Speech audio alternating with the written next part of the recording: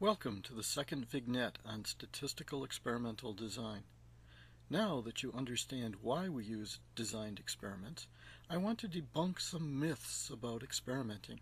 Unfortunately, you may have learned these myths in a university physics course and have come to believe they are true. Let's begin by naming the technique you will be learning about.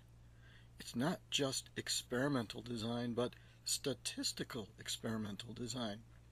Now, how did statistics get into the name?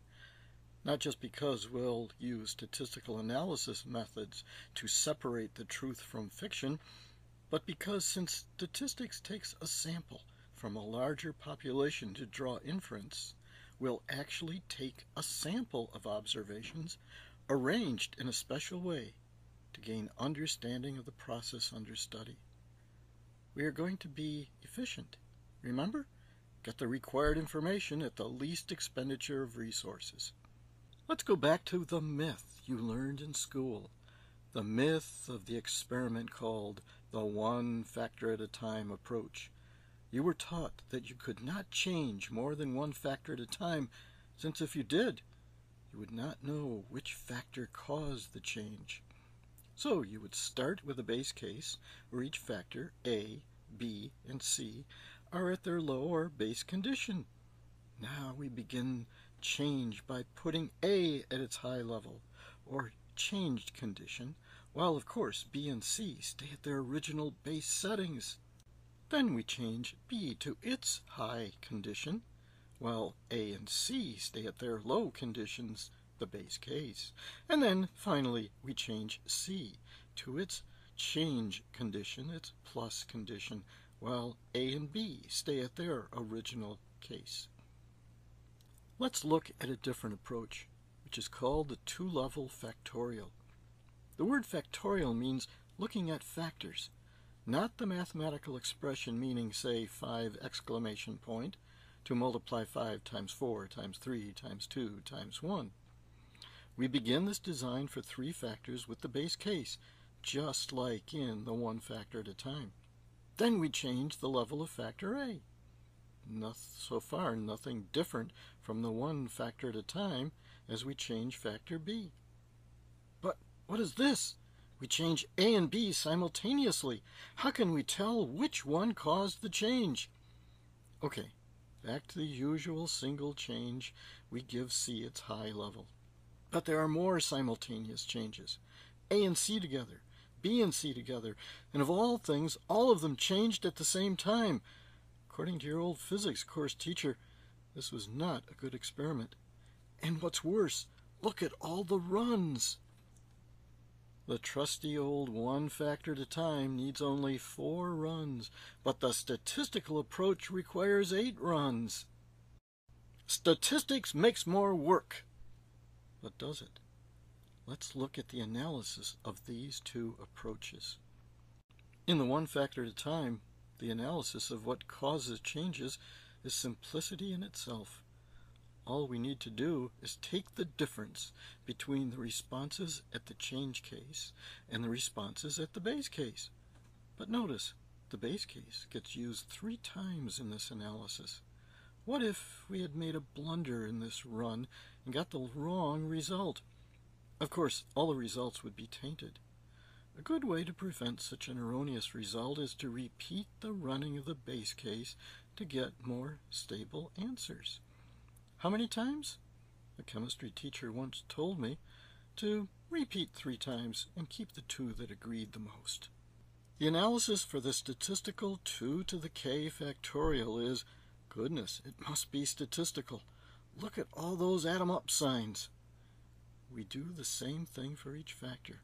We add up the responses at the high level of the factor and divide by 4 to give the average response at that level, and add up the responses at the low level of that factor, divide by 4 to give the average response at the low level. Take the difference, and we have the average effect of the change between the high and low. But can we really do this? Look at factor C, since it's easier to observe what we are doing. Here is the layout of the design, again showing the 4 runs with C at its low level at the top and the 4 runs at the high level of C at the bottom. Yes, we have 4 runs, but can we legitimately average them without confusing the effects of factor A and factor B? Look at the pattern of changes in the factors A and B while C is low, and the pattern of changes in factors A and B while C is high. These changes in A and B are exactly the same. So whatever they are doing to the response is balanced out in our experiment for factor C. This is exactly why this design is named the balanced factorial experiment, and all the factors in this type of design are balanced. So, back to factor C, we are really comparing the averages of 4 runs, something we could not do in the 1 factor at a time approach. But if you want to stick to the tried and true, here's what you would need to do to get the same number of runs in the averages. You would have to replicate the runs in the 1 factor at a time 4 times each. Here's a diagram which shows how each run would be repeated 4 times.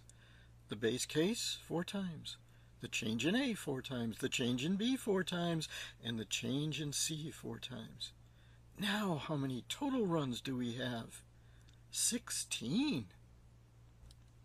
The balanced factorial had only 8. Statistics makes less work. And the bigger the investigation, the more efficient the balanced factorial becomes. With 3 factors, the efficiency factor is 2. With 5 factors, the efficiency factor is 3. You work out the math. But, and this is very important, the balanced factorial is able to ferret out information unavailable in the 1 factor at a time. That information is on interactions. An interaction is defined as the result of the non-additivity of 2 or more factors on the response. Interactions play a pivotal role in complex systems and often are the causes of unexpected surprises. Surprises that occur long after the design has been finalized and shipped to the customer. These surprises are costly. You can avoid them and their related heavy expenses by using proper experimentation. Let's see how a designed experiment produces information on interactions not provided by the 1 factor at a time design. We'll work with a simple 2-factor design. First, we plot the value of the response when factor A is low and factor B is low. Then we plot the A high while B is still low. We see a small change due to the level of the factor A. The final point from the 1 factor at a time is A low and B high. But what happens when both A and B are high? We don't know, since that point is not in the 1 factor at a time. The best we can do is assume the same relationship occurs due to A, but just offset a bit. This is an extrapolation, a dangerous practice. The balanced factorial design gives us the high point, and if we were to plot, as we see here, our extrapolation was way off from the truth. Is this important? In the field of photographic chemistry, the interaction between hydroquinone and elon is well known and shows the superadditivity or the synergistic effect of these 2 developer agents. A combination of the 2 developers produces a reaction rate greater than either of them by themselves.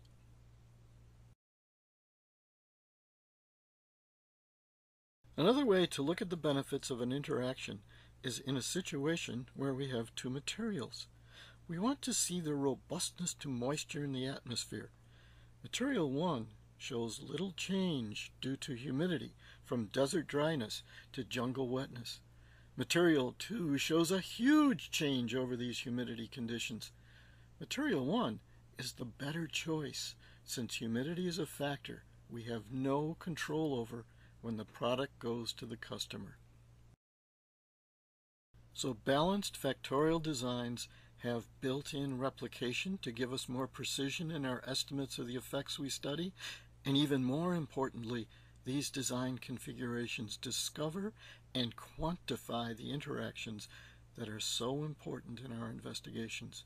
Knowledge of interactions is the make or break aspect of good experimentation. In our next vignette, we'll learn how to build these balanced factorial designs. See you then.